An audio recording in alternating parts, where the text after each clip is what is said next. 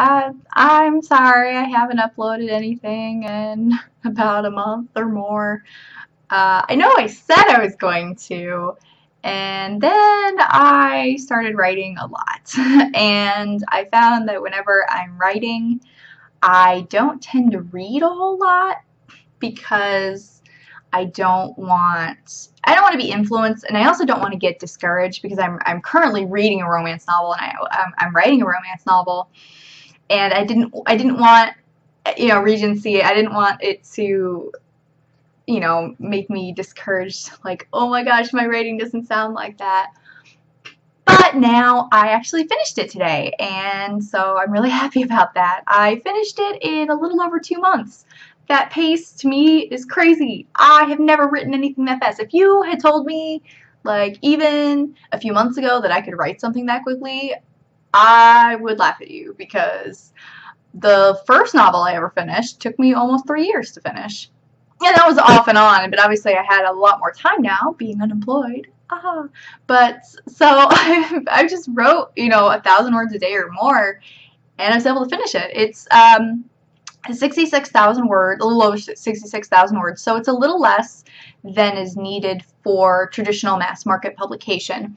But it's not edited yet, and so I'll probably be adding some more material in there. I'm not going to try to pad it too much, though, because I'm not as concerned with romance novels. I'm not as concerned about getting up to either the 75,000 or 80,000 word limit, because I will probably wind up publishing it as an ebook, and it's just a little bit easier to do that way. There's not as much overhead, and it's a good place to start if a publisher, doesn't want to accept me that way, or if I don't have enough of a word count.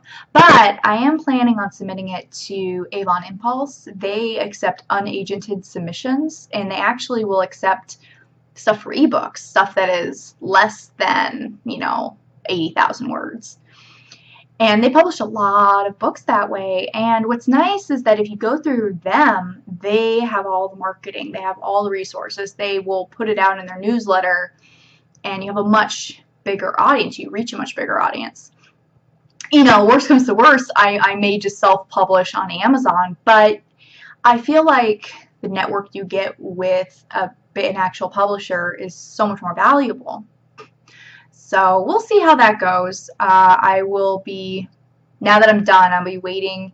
I'm probably waiting at least 3 weeks, probably more like 4, depending on, well, my parents are coming in. My parents are coming into town on the 18th, and then we're going to be driving up to my sister's graduation and driving back on the 22nd. And then they're spending Christmas here and New Year's, so they're not leaving until the 2nd. So that'll be at least 3 weeks before they're gone. So I'm not really going to have time to do any editing anyway. And so it's nice. I'll be able to relax over the holidays. I'm not going to be thinking, oh gosh, I should be writing. So I might be able to enjoy myself a little bit more and get some more books read. Unfortunately, I probably won't be doing any reviews until after New Year's. I'm going to try to possibly do a review either later this week or next week. Remember my last video, I was reading Ravishing in Red. I'm still not done with it. I've barely read it. Mostly because like I said, I don't want to be reading something that's going to influence me or make me feel sad about myself. But I probably will read or will review Treasure of the Sun, because again, I just can't finish it. I don't like it, and I'll do a review of that. And then I've also got another thing from CrowdTap. Now that review will probably be going up. It'll be up on the 28th or earlier, because the review of it is due on the 28th. But I need my family here to be able to do it, because you need a group of people. I'm reviewing Sweet and Low and like this recipe that they sent me, and I'll explain that all in the video and when that's published. But so I'm sorry I won't be doing so many videos, but I will be doing them more often after the holidays. And speaking of the holidays, I have decorated my place.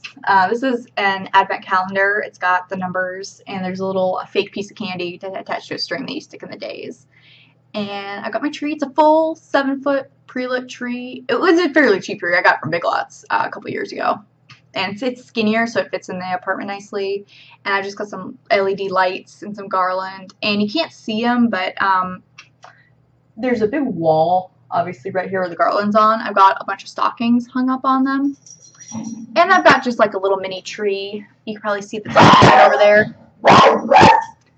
Sorry, my dog is being loud. Coco! Come here. Coco. He barks whenever he hears anybody, and it's a real pain in the butt, especially when I'm trying to do videos. So I'm sorry. He barks, he wants to say hi. Just a real pain in the butt. Anyway, so I've got the little white tree. Yeah, there. It's sitting there. It does have some lights on it. They're just battery powered, but I don't have them on too often because the batteries get drained pretty quickly. They're cheap LED lights. They're not very efficient anyway. But I've got that there sitting on a table. And we do actually have enough room here for my family to do Christmas. It's just going to be like my parents and my sister and then me and my husband. So it's not, you know, huge family. We have enough seating space for 6 people between our 2 couches and our recliner. So we have space. Unfortunately, they can't stay here because we just have the 1 bedroom. So they're going to be staying at a hotel not too far away from here. But that'll be nice. And then Christmas Day, after we have our own Christmas in the morning, we'll be going over to my husband's mom's house. She lives just about 45 minutes away from here, so we'll be going there and having a really big family Christmas. They don't usually exchange too many gifts. Usually it's just like sort of stocking stuffer type things, and mostly it's for the kids. I basically have inherited 2 little nephews from his side of the family, and they're the youngest of the kids in the family now, and so they, we got them a couple of books, and hopefully they'll like them. I think they're like 7 or 8, and then the other one's 10, I think. So we got them some books that are, I think, appropriate for them. And yeah, let's see. I'm going to have to do a lot of baking next week. My main present to my husband's family is going to be cookies. I did it last year, and they seemed to like it, so I'm going to do it again this year. It's a fairly inexpensive present, but, I can make a whole bunch of cookies. I'm going to make oatmeal cookies, peanut butter cookies, and chocolate chip cookies, and I'm going to be baking, like, all day. And unfortunately, I kind of have to do it the day before I leave for my sister's graduation, because I'm only gonna have the 23rd and the 24th when I get back to do it. And on the 24th, we always bake the pies, the pumpkin pie and apple pie. I'm not gonna have time to do cookies then. And then the 23rd, we're gonna go. Gonna do our last minute shopping. So I'm gonna have to do it on the 17th all day and just seal them. So hopefully they'll be okay for a week. And I have Ziploc bags. I'm gonna seal them, and they should be okay. And then I also do these chocolate spoons. You basically melt chocolate in a double boiler and you dip spoons in them. And I gave those last year as stocking stuffers for my family, and they really liked them, so I'm going to do them again this year. They're really, really cheap. Seriously, all you do, get some chocolate. I got a couple of special dark chocolate bars and a milk chocolate with almonds one. You chop them up, and you stick it in a double boiler, which is a pot of boiling water with a metal or glass bowl on top of it, and you melt the chocolate, and obviously turn off the water, so you don't burn the chocolate, and dip them, and there you go. Super easy, and it's not expensive, but it's kind of a cool gift. Yeah, so that's what's been going on with me. So hopefully, within the next 2 months, I'll have finished editing the novel. I know editing does tend to take a little bit longer than actually writing, but since this was all cohesive within the past 2 months, there aren't as many things I want to edit. I generally like the story and the tone of it. There's just a few things I'm going to add and change. So hopefully that won't take too long, and hopefully I can get it off to a publisher and hopefully get published, because that would be awesome. That's kind of what I want to do. I want to be an author. Oh yeah, and if you notice, I got these 2 band-aids on my fingers. I kind of cut them fairly badly. The other day, we were chopping onions, and we have this new chopper, and my husband wanted me to cut them a different way so that they fit in the chopper. So I was holding them, and the knife slipped on the skin, and I don't know how, but it rolled over these two fingers. And I didn't realize for a second that I cut myself. I thought I just like smacked my fingers, and they were bled like crazy. I rinsed them off. You know, my husband, you know, got me for towel. I was elevating my fingers, so I'm gonna have scars on these two fingers. It's gonna suck, but it's pretty gnarly. They don't need stitches, and at this point, I mean, I don't want to spend the money to try to get stitches. I might not even need them, so I would just spend money to get a visit. But, oh, it sucks. You have no idea how important these two fingers are until you can't use them fully. You know, I'm trying to crochet presents for people for Christmas, and I was definitely going to have plenty of time, and now I have to go a little slowly because usually I wrap the thread around this finger and I pinch with this finger. Well, I can't put too much pressure on either of these, otherwise they really, really hurt.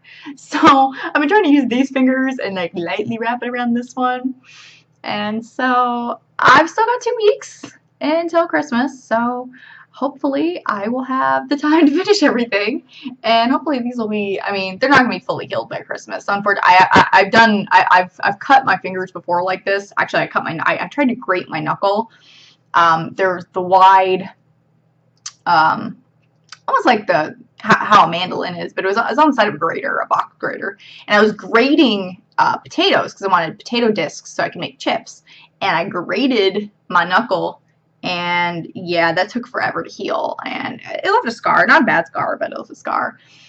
So yeah, I've done this before to myself. I try to be careful. I really, really do, and I don't know what happened. I thought I was being careful, but I guess not. So yeah, be careful with your knives.